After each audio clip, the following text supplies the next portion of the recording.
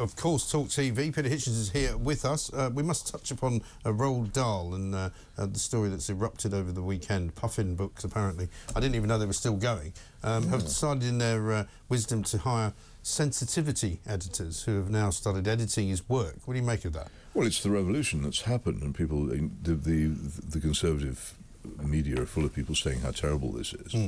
But actually, the doctoring and altering of children's books has been going on since at least the 1980s. Has it? Oh yeah, the changing them to be more and more friendly to the modern ideology. Right. So, for instance, you have many more children's books in which the family portrayed is a one-parent family. And all kinds of things that have been going for a very long time. And it's completely unsurprising to me that it's now reached Roald Dahl, but it's struck people's attention because he's a very famous author and lots of people read him. I don't actually like Roald Dahl's books very much. My kids always like them. Some of them. And some of the films have kind of, I suppose, put him in more of a famous place, haven't they? There is a tinge of anti-Semitism in quite a lot of them, which I don't think is deniable, honestly, and he himself was on the record as saying things which rather backs that up. But that's not, for me, a concern for having them censored or altered. This is obviously wrong. If an author writes something, it should be left as it stands. And how on earth we would... Well, why you would tamper with it is beyond me, but also... Well, because we now live under what is effectively a marshmallow totalitarianism. There are things you can no longer say. We sitting in this room can no longer say certain things that we might have said perfectly readily 30 years ago. And 10 years from now, it will be even more so. And this is the way it goes. And there is no actual effective protest against it. You can point it out, but you go into the shops in 6 months' time, you'll find the doctored books, and you'll find it harder and harder to locate the ones which haven't been changed.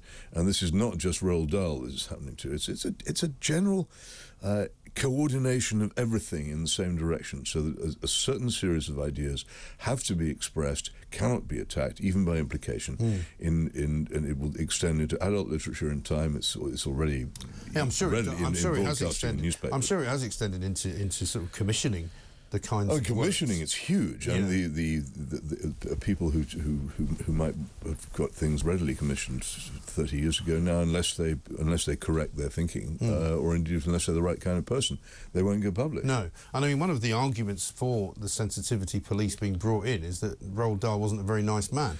But that's not an argument for sensitivity police. No, that's an argument for parents saying, yeah, sure, read this, but look, see this in here. This is the kind of things this man has said and the way he's said them, and be wary of it and know that it happens, because it does. It happens everywhere, and that's an intelligent approach to it. But banning it, changing it, censoring it, altering the words of the actual author so they're not his own, that is a crime against truth. Well, it's a bit like the people who say, oh, you know, some of these artists were really rather ghastly people and horrible individuals, and that we shouldn't enjoy looking at their paintings. Well, I'm sorry, I don't think that's got anything to do with it. The two things are entirely separate, aren't they? Well, I suppose there are points. I think if you had someone who was an actual Nazi, then you might have some difficulty in treating their art. Well, Hitler himself was a painter. Not a very good one. Not a very good one. Fortunately for not very many people. We don't have to say I'm not hanging this wonderful Hitler landscape because get it out of the National This is a dreadful painting, so you don't need to worry about it. Yeah, but I mean, even with you saying that, I'm slightly uncomfortable because, you know, if you judge somebody to be politically... I'm not talking about somebody who's murdered people, but I mean, if you're talking about somebody being politically distasteful, should that prevent them from being artistically, you know, sort of rewarded? I think there are, where does it start? There's no clear answer, because sometimes people are so ghastly that you have. But for instance, you take the problem of Eric Gill, a horrible paedophile. Yes. His personal life is absolutely revolting, and yet a brilliant sculptor. Yes. So and one of his works is outside the BBC, is it not? Which somebody climbed up and tried to smash. They still haven't taken it down, have they? And they get criticised for that on a regular basis. But should they? Do you think? No, I think these things should stand. But I'm perfectly happy for people to put plaques underneath saying the man himself was. But the work, I don't think anybody can seriously argue that it was that it was bad. Yeah. And there is a problem for us all if bad people can produce good works of art. But as I say, he didn't go around cramming people into concentration camps and murdering them. Which is, if he had, I think the temptation to say we can't put this up. But then you get into these stronger conversations with people about whether, you know, what he did was as bad and all of that. But I've got some good news for you. There is, in fact, a list of contentious statues provided by Scotland Yard. It's said to be a secret list. A study by Policy Exchange has discovered that Winston Churchill, Horatio Nelson, Earl Mountbatten and Oliver Cromwell are on the list, as well as the cenotaph. Yeah. So I don't know whether we can expect to see scaffolding or boxes being put around that sort of thing, because they did that across the road here at Guy's Hospital. They actually put a wooden sort of modesty curtain around the statue. Was that because of a threatened demonstration? No, it was because of the fact that the statue was causing such offence to the people who were going in and out of the hospital, and particularly the NHS staff, who thought that he might have had some connection to slavery, even though he founded the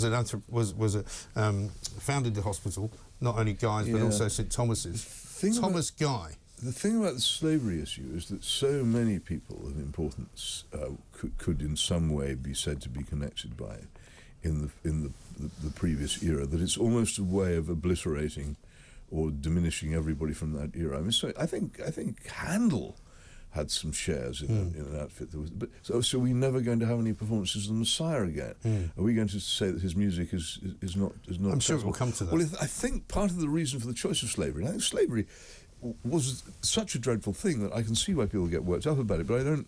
And one does need to in some way say, well, it is wrong that we became so rich on the back of it, which it is, but I think it's not used for that purpose. It's used for the purpose of making everything in the past look unacceptable and bad, and getting a wave of support behind the sort of change which we now see in the rewriting of Roald Dahl, and no doubt there'll be the rewriting of Charles Dickens and Shakespeare and everybody else before too long, not just in a minor way, but in such a way that you will not be able easily to obtain the unaltered versions. And that's what's coming. Surely soon there'll be a change of name for St Thomas's and Guy's Hospital, because you wouldn't want to be in any way associated with a philanthropist who had actually created a hospital for the poor, which is what he did. Well, possibly, and of course the other thing is that so many things in this country are named after Christian things. Saint hospitals named after saints, railway stations named after saints, towns, and the whole Christian nature of the names of places is going to come under challenge soon too as well. Which is what happens in revolutionary countries, because most revolutions happen sort of overnight or in a matter of weeks. It happens fast, but our revolutions happened over a matter of decades. So it happens slowly, but it is gathering speed at the moment, and lots of things which people thought would never happen will happen now. And it's an interesting way to look at how, you know, the authorities see things, because the reason for this particular list of Scotland Yard's contentious statues is because they're saying that basically they've noticed, because they have data to prove that there are more demonstrations now around these statues than there ever were, so that would be alone a reason to single them out for removal. Well, it's also a reason for the police to be on guard to make sure that they protect them if they're attacked.